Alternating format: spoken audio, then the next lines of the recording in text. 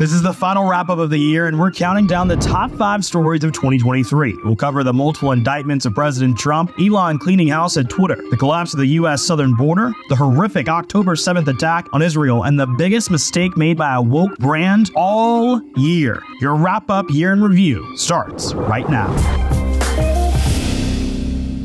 What's up, guys? I'm CJ Pearson. Welcome to the wrap-up, where we break down the biggest stories of the week that you might have missed and definitely need to know. There is perhaps no bigger story than the multiple indictments of President Trump at the state and federal level. It's the first time in American history that a former president has been indicted. Trump's first indictment was in New York State in March, with 2 more federal indictments following in Florida in June and Washington, D.C. in July. And in August, a Georgia grand jury indicted Trump for questioning the 2020 election. In total, these criminal charges could see the former president and current leader of the Republican Party facing as many as 700 years behind bars if convicted. Many, including podcast host Joe Rogan, have called the multiple indictments against Trump the, quote, actions of a banana republic, an election interference. And the people that love Trump, they feel like this is a witch hunt. And they feel like all the things he's getting indicted for are bullshit anyway. Not only does it not work, but it kind of hardens their position that he's being targeted.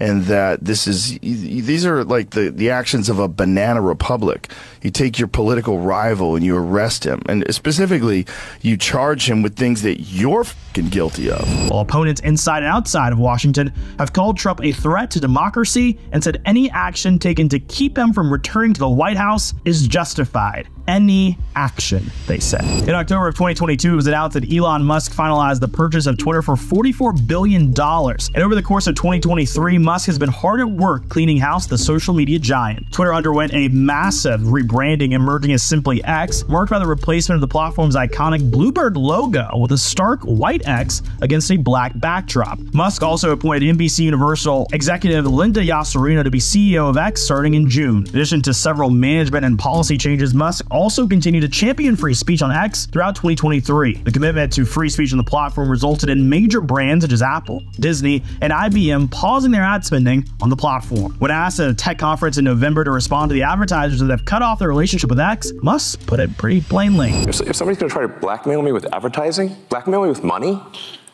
go f*** yourself. But go f*** yourself. Is that clear? It's pretty hard to intimidate the wealthiest man in the world. In 2023, more than 3 million illegal aliens entered the U.S. through a completely open U.S. southern border. Trust me, when I say open, I went. On May 11th, Title 42, which was a COVID-19 public health restriction put in place during the Trump administration to keep illegal migrants from passing into the U.S., expired. Prior to the expiration of Title 42, I traveled to Texas to visit the southern border and speak with residents, politicians, law enforcement, and Border Patrol about the illegal immigration crisis. We have that video right here. We shouldn't have to worry about anybody coming onto our property and knocking on our door in the middle of the night, or surrounding the house and looking in my daughter's window in the middle of the day, you know? I've had them come to my doors, knock on my windows. It might be 1, it might be 2, and one particular night I had probably about 15 surround my house, banging on my windows and banging on my doors. I've got on camera where they have literally the drugs are being transported with guys holding pistols, guys holding ARs. I've got in the middle of the night and our cameras hit.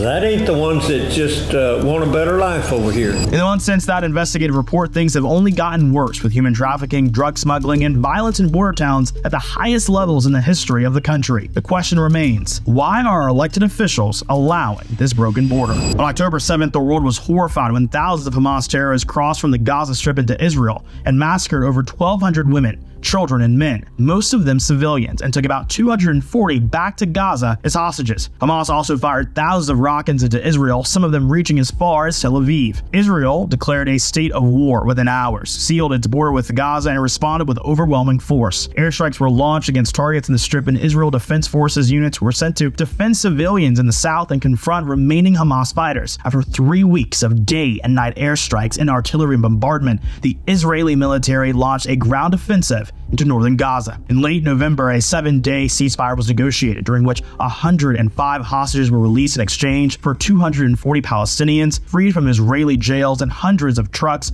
loaded with aid crossed into Gaza from Egypt. Israel has since widened its offensive into the south of the Strip, leading to some of the fiercest fighting of the war thus far, as it vows to destroy Hamas. Hamas terrorists told Lebanese television that the group intends to repeat its October 7th style terrorist attacks until Israel is annihilated. In March, Jill Mulvaney, a gay man who was pretending to be a woman, was picked to be the spokesman for Bud Light. The illogical decision to make a fake woman the face of beer marketed to predominantly straight men was made in part by an executive at Anheuser-Busch who slammed her own customers as, quote, fratty and uncool. As a former retired frat guy, I think that she's uncool. Here, once again for an encore, is the cringiest video of 2023. Hi! Impressive carrying skills, right? I got some Bud Lights for us.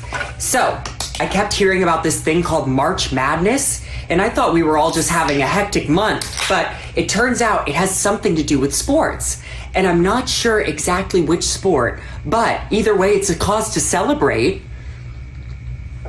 This month, I celebrated my day 365 of womanhood, and Bud Light sent me possibly the best gift ever, a can with my face on it. At the time, many who predicted the executive's decision to pick Mulvaney could be a commercial disaster for the company were quickly proven right. Country music stars Travis Tritt and John Rich told fans that they were parting ways with Anheuser-Busch. Kid Rock responded in a very, well, Kid Rock way.